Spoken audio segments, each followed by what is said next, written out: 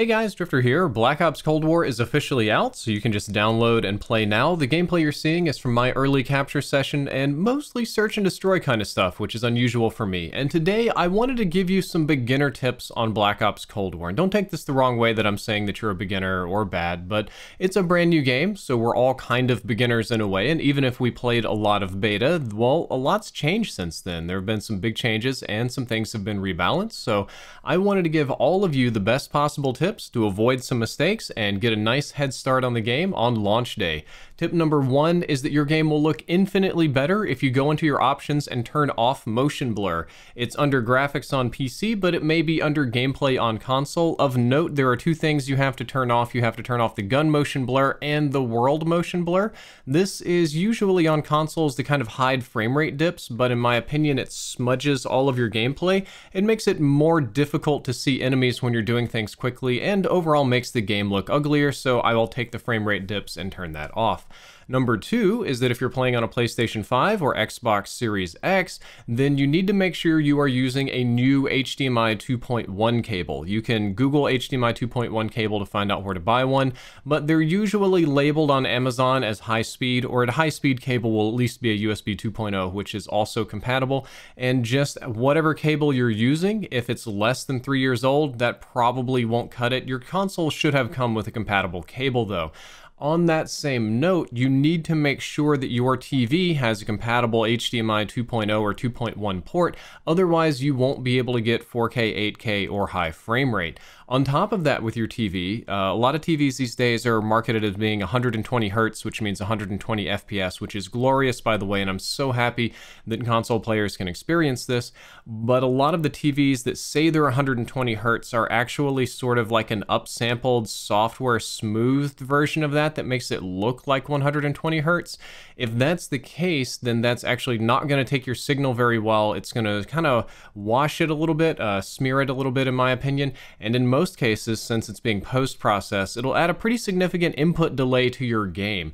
If your TV does not support a true, it'll be called a native 120 Hertz most of the time, you shouldn't use any sort of enhancement features or you're just going to hurt your own reaction time. If you're playing on PC, one thing you can also do in terms of reaction time is you can enable NVIDIA Reflex. If you're playing on any new, I think it's a 2000 or 3000 series card, NVIDIA Reflex will minimize the amount of input delay between your mouse and monitor, which is an actual godsend. The next set of tips is all about which weapons you should level up first, so let's start off with tip number 3. For assault rifles, you should probably focus on leveling the XM4 and AK-47. Even though these are relatively early unlocks, these two weapons seem to have the best overall performance, especially the XM4. It's relatively low recoil, relatively high damage, easy to master, and performs well in a lot of situations.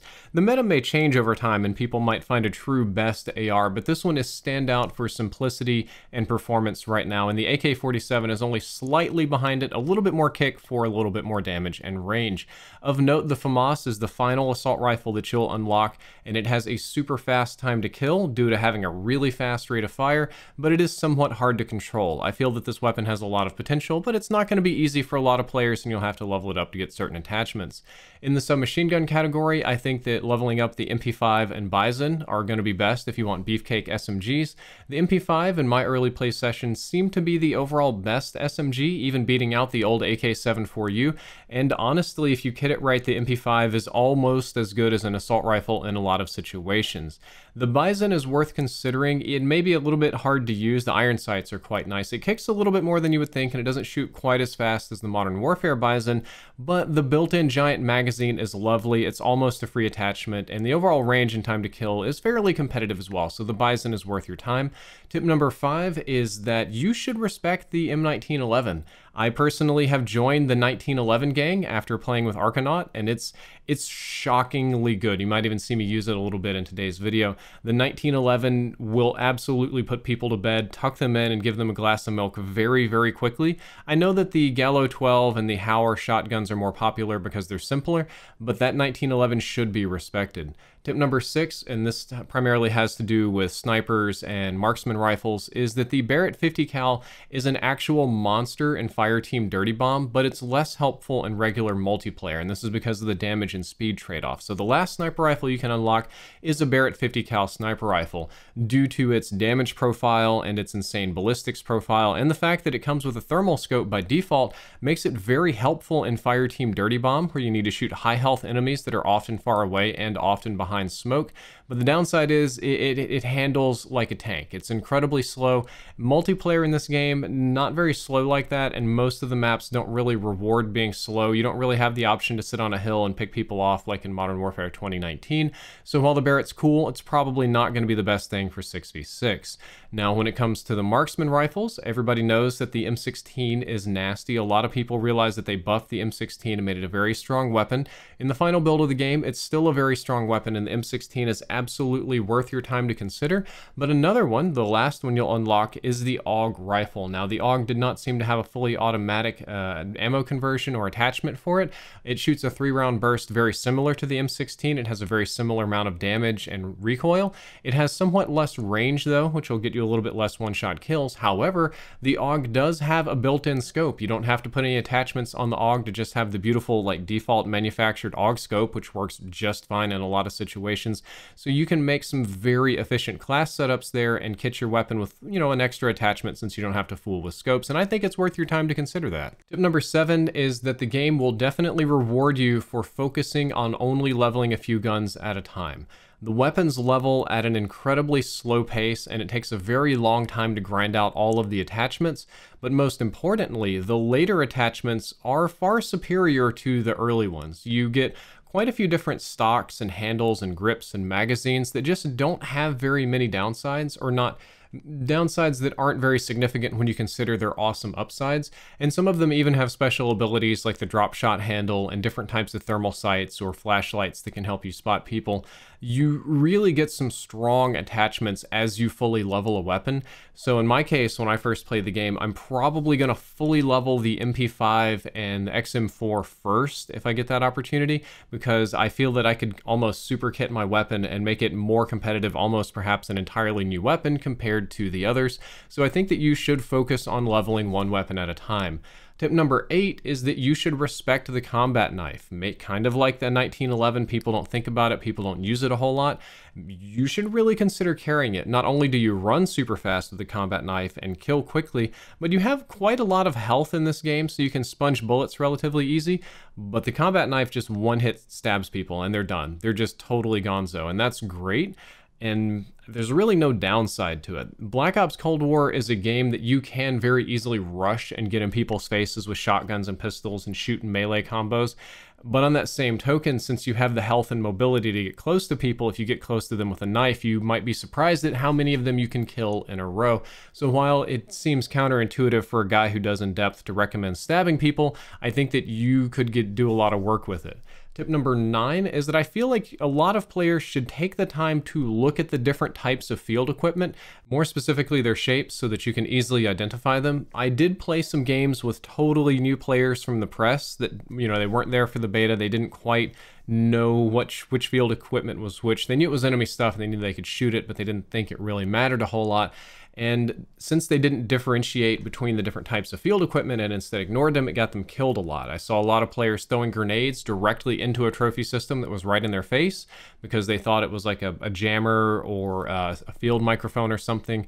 I see a lot of people ignore jammers. I see a metric ton of people ignore the field microphone as if it's not going to get them killed and put them on the radar. They do have a very similar look. Most of them are a box that puts on the ground with maybe 1 or 2 different shapes on the top, but the shapes are slightly different, and being able to recognize them can help you save your equipment, it can help you save or stay on and off the radar, and it can help you from getting gassed. Getting gassed is really brutal if you run into gas mines. In my opinion, breaking these is always helpful for your team. It gives you free points, it doesn't cost you very much, and it prevents them from, I don't know, like having a SAM turret up that shoots down your UAV or something like that. Engineer is one of the default perks that you'll get. A lot of people have Engineer on so you can see the red objects through the walls. And if you want to really win games, taking out this equipment could be very critical for you. Tip number 10 is that your footsteps are loud. Like, seriously, they're loud. Keep that in mind. They've rebalanced the audio, they've done some different things with it, but the footsteps are, mind the puns, still quite audible. They're not very hard to hear, and the directional audio in this game is very good as well. At least during beta, and I hope this continues during full launch, I was able to hear roughly how far away people were, what level they were on, above or below, and pretty much whatever direction they were on. So the directional audio was good enough to almost give me a radar ping in my head, and I'm not even good at listening for footsteps, so that really says something. Ninja also will not totally mute your footsteps. It's still kind of a half compromise. People will still hear you. It just kind of cuts the range in half, I would say. So as you sprint around the map, taking objectives, pushing people or whatever, and it seems like they have a sixth sense because they turned and hosed you, it's probably because it's very easy to listen to footsteps in this game. Tip number 11 is that some of the lower kill streaks are very useful for winning matches. They're not quite as flashy or cool or, get as many kills, but when it comes to actually winning matches, especially in Dom, Hardpoint, and most of the combined arms modes, they're very helpful. The two that I would like to point out is the number one, the lowest streak in the game, the flaming crossbow, is actually quite powerful in the right hands. It's not very easy to use and it doesn't feel like a very hype weapon, but it's effectively a long-range Molotov launcher that you can use to spam points and camping areas with and flush people out, which I think is a godsend. And if you've got good aim and you can, time the projectiles right, you can get quite a few long-range one-shot kills with it. The Predator missile, not Predator missile, the cruise missile is very good too because it gives you a sort of bird's eye view of the map and lets you shoot multiple smaller missiles at people before slamming the big one down. You can do a similar thing and hit 3 areas at one time, perhaps faster with artillery, but you're kind of blind firing. You can't really see what you're shooting at. The Predator missile is a lot like the artillery, but you can see the enemies, which is good. And the hand cannon is just a better crossbow. It's a lot like the Annihilator. And the points on it aren't too high, so it's not terribly hard to unlock. And like some of the other weapons in this game, that will tuck an enemy into bed and give them a glass of milk. Tip number 12 is that if you want experience, combined arms is probably the way to go. I can't think of a mode offhand that's going to give you more total experience and grind not only your overall level, but your attachments faster than combined arms. There's just a lot of enemies on the map, there's a lot of stuff to shoot down, there's a lot of equipment to kill, and a lot of objectives to take. This, in my opinion, would be my fast leveling mode. Fireteam Dirty Bomb has potential as well. You get a lot of points for doing things, and depending on how hectic the fight gets, there could be a lot of people to kill, but you can also waste a lot of time just walking around in this mode going nowhere, so keep that in mind. It depends on your kind of feel for it. If you're like a super aggressive Fireteam Dirty Bomb player, but I think most of you are going to get the fastest experience out of combined arms. But do keep in mind, if you just want to play zombies, zombies will also increase your overall level. Guys, that is all for today's video on beginner tips. In-depth is going to be starting soon. We're going to be starting some more hardcore testing, learning some things, and as we do, I'm going to have some much more specific tips, but I hope that all of these helped you, and I hope that they put you on the right path toward leveling and grinding and becoming the COD player you want to be. If this video was helpful, don't forget to like, favorite, and subscribe. Drifter out.